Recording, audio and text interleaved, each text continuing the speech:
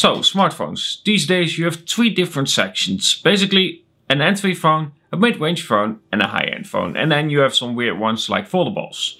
However, with prices rising for high-end phones up to $1,400, the question simply becomes, do you really want to spend that kind of money on a phone? Or would you rather spend mid-range price or maybe an entry price? Something like the Xiaomi Redmi Note 9T that even comes with 5G. Either way, let's talk about the Xiaomi Redmi Note 9T in its full review of the device itself.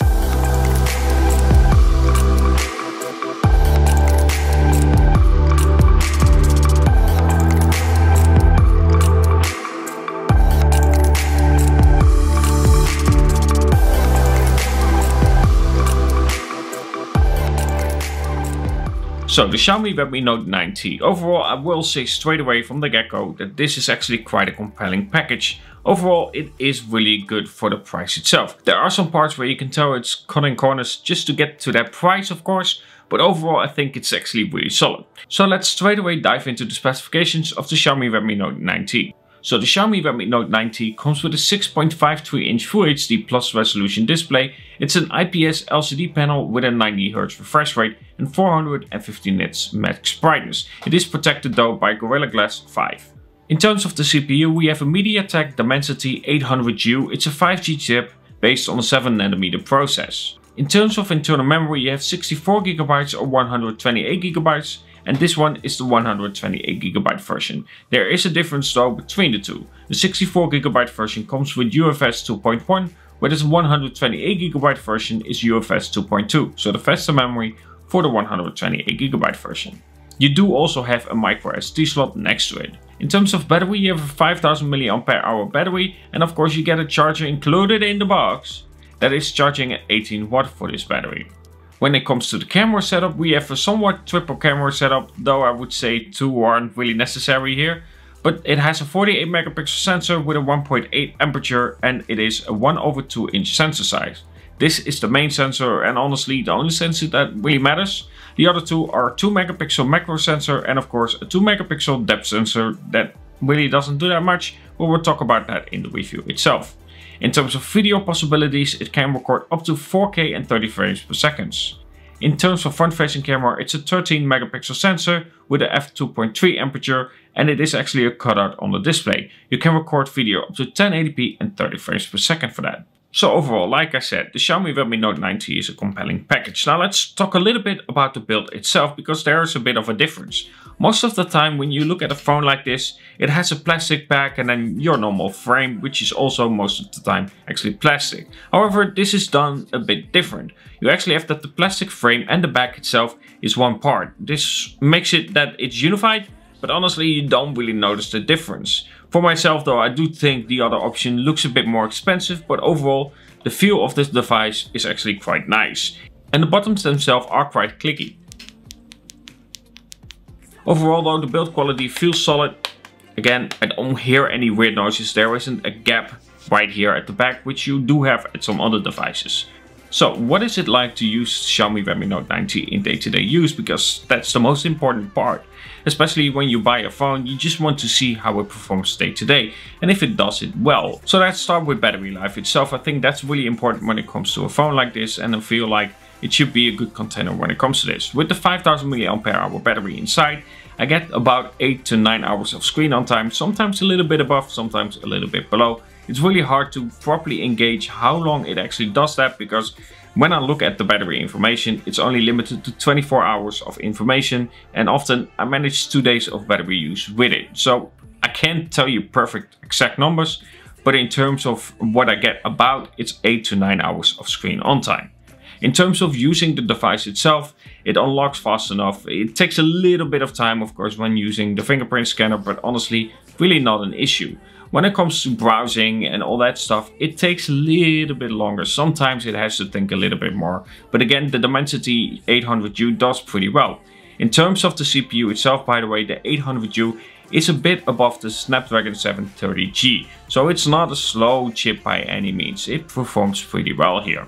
Now, in terms of call performance, I would have to say something here. Because the speaker itself, the audio from when you are calling is actually coming from the top and not from the bottom. It's a bit odd when you're calling and the audio is coming actually from here instead of going directly into your ear, even though it has a grill for it. It is strange, so I'm like, if I hold it like a little bit lower, I can hear it better, because then the little sound that comes from the grill itself and the top still make it decently unified, but you sound a little bit muffled. How's my quality?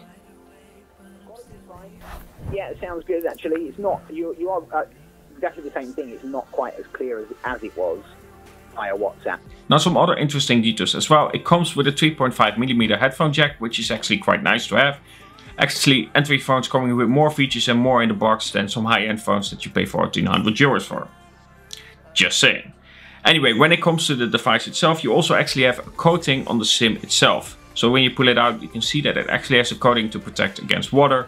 Of course, I don't know if it has that at the bottom or anything like that. I have to take the phone apart from that to check that out, and I'm not planning to do that because I don't feel like I should do that. Either way, don't expect, of course, water resistance on a phone like this, but again, it's nice to see that they added that small detail, and it might actually help a little bit against water resistance. However, it doesn't, of course, have any official IP rating when it comes to that. And then we get to the camera, or cameras. Well, let's say camera. If I have to say something about the camera setup itself, I like the main sensor. That is actually quite well. We're going to talk about that a little bit more. But I don't like the 2 megapixel depth sensor and of course the 2 megapixel micro sensor. There's no use to that. I really don't want to see those on the phone. I think they should have just removed those and given you an ultra wide sensor. That would have been far more beneficial. And of course, that's something extra on the phone that you can actually really use. The micro and depth sensor is just not that usable. And when it comes to actually using the depth sensor and of course capturing the depth of field, it isn't the greatest performer out there. I'll show some shots here so you can actually see where it doesn't perform that great. It's not horrible by any means, but again, it's not the greatest performer out there when it comes to that. So let's talk about the main sensor though. The 48 megapixel main sensor actually is a really good performer. Overall, I think in daylight, it's actually really solid. Colors don't have that exposure where it just punches you in the face because of those colors being so bright. I don't like it when phones do that. The saturation is actually quite nice. It doesn't do that over saturation as well. I just don't like it when phones do that. Overall, the shots look really composed well, and it actually has a really good balance to it. And I think it's actually really good for daytime shots when it comes to this price. Of course, it's not going to compete with some high-end phones because the dynamic range isn't as good as some other phones out there. You can tell by some statues that it is struggling a little bit when it comes to that dynamic range. But overall, again, daytime shots on this phone are actually quite solid. Now, when it comes to video performance, as stated, it can record up to 4K and 30 frames per second. Now, of course, video recording isn't the greatest on this. It isn't as stable as you would like it to be. And of course, as you can see, the contrast is bumped up a little bit and it's more soft than I would like it to be when it comes to video performance.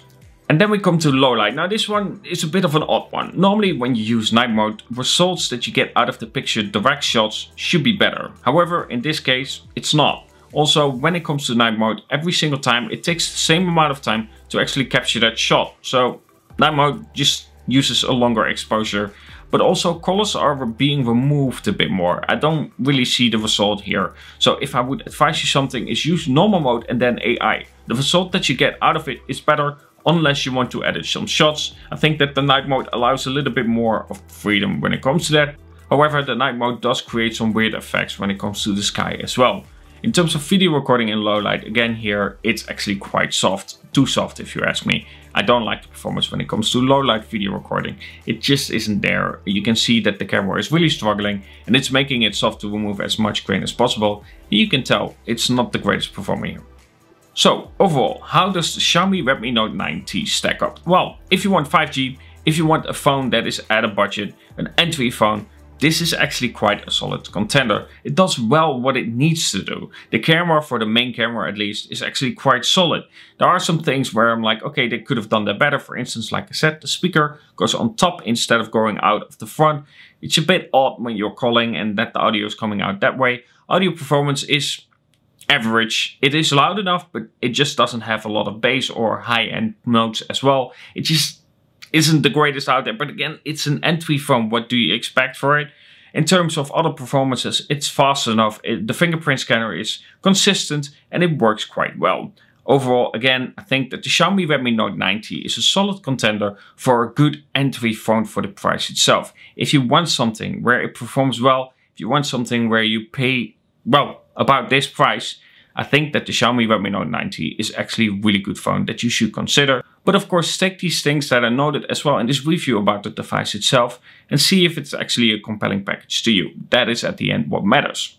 Either way, I hope you enjoyed this review, and if you did, good. And if you did, don't forget to leave a like and of course subscribe and hit that bell icon so you get a notification when I upload a new video. Either way, have a good one and talk to you guys in the next.